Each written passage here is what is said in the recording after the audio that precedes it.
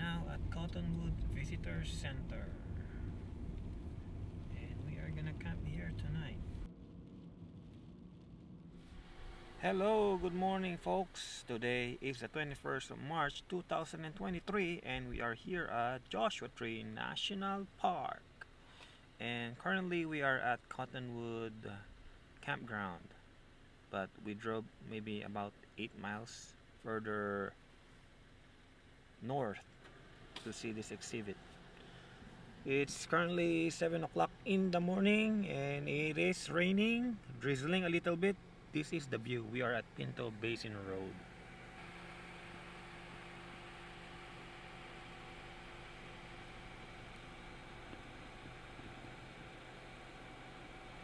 We are currently next to the Pinto Road in one of the exhibit. We pull up. So the plan for tonight is to shoot some astrophotography. Tonight's the new moon, about I think it's 0.4% moon illumination, almost zero. And Cottonwood area is one of the most darkest place here in Joshua Tree National Park. It's about 2.5 hours drive from LA. So I'm staying there for tonight. Last night I stayed at Jumbo Rocks campground and it was cold, windy, and it's pouring rain. But hopefully tonight will be better. The forecast seems to be promising. It'll be raining the whole day, but tonight it'll be clear. That's what the forecast says, but we'll find out. I'm hoping for the best. We are gonna eat breakfast soon, take a short nap, and then walk around. Alright, see you later.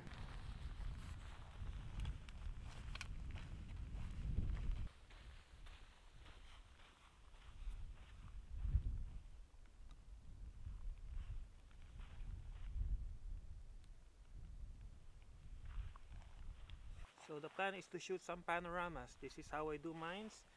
So I use monopod with a fluid head, video head, and I have a leveling base right here. I use my Z9 70 to 200 f2.8 lens, and I like to shoot it in portrait mode. So first thing, of course, you have to establish your base, extend the legs. And it's drizzling currently, but it's not too bad.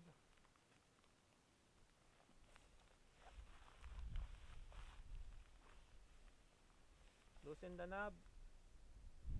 Make sure you're in level right here. So once I establish my base, you'll see a bubble level right here. Put the bubble in the center. So what we do is loosen up the knob again right here on the side. This is like a ball head. Then we make sure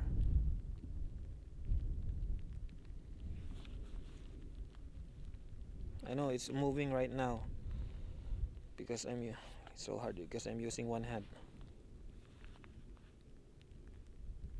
That seems to be good enough for me. Okay.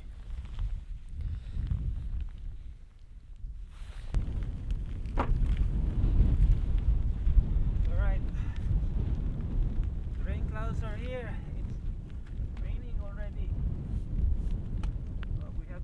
But we have to shoot panels.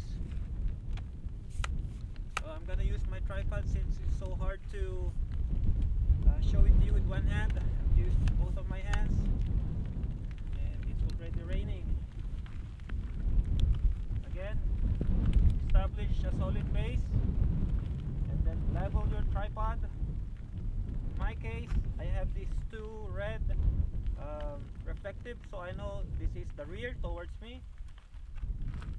It's just my OCD. So again, the bubble level in the center, make sure it's in the center. It doesn't have to be perfect, but at least in the center. Right there. Tighten it up, make sure it's tight.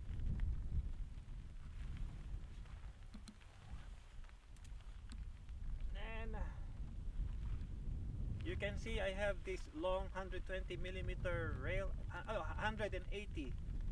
So I compute for the parallax error, so it would not curvature, I mean, it will not bulge, or it would not distort. So it is very important to have a nodal rail when you shoot panoramas. Okay, so let's mount our camera.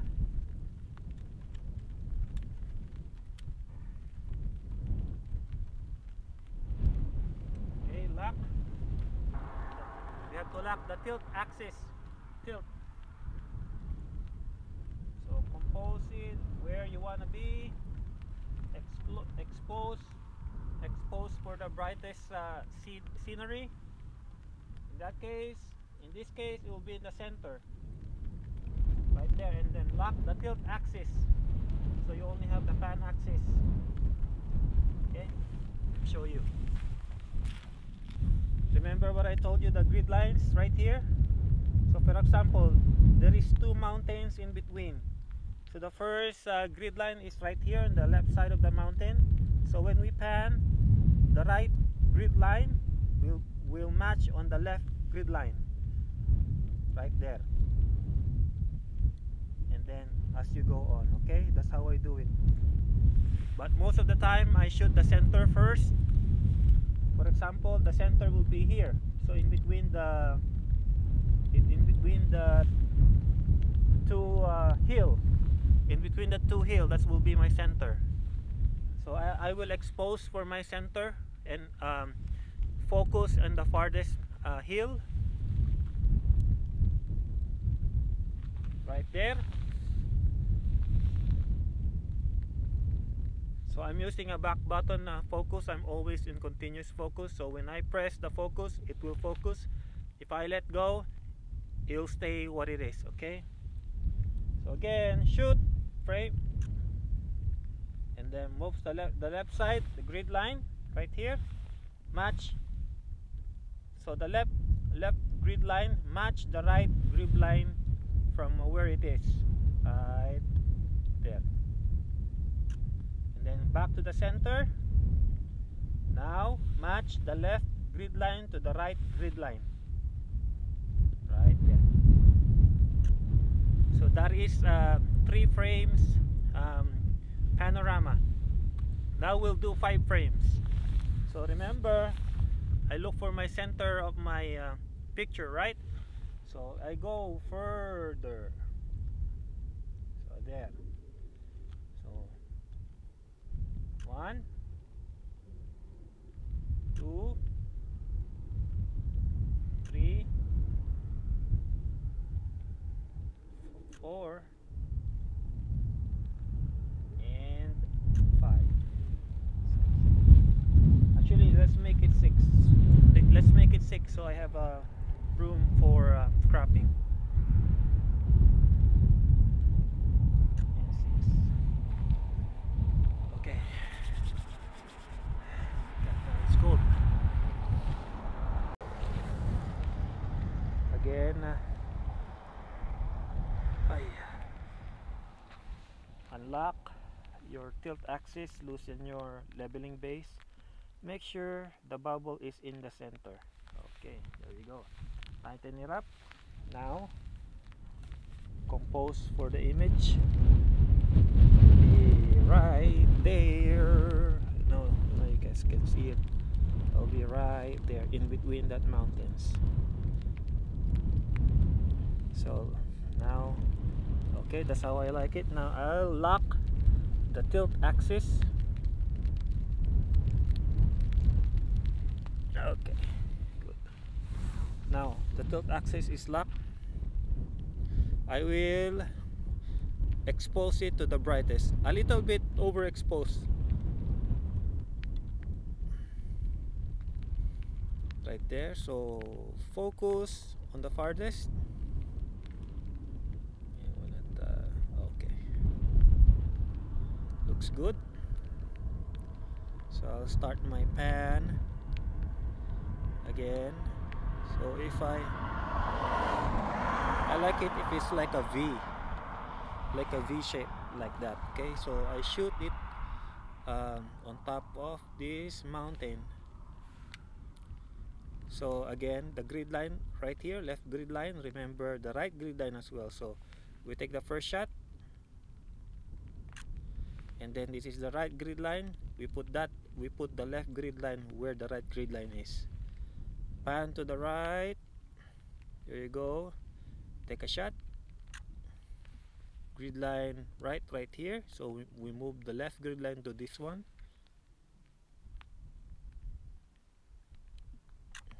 Okay.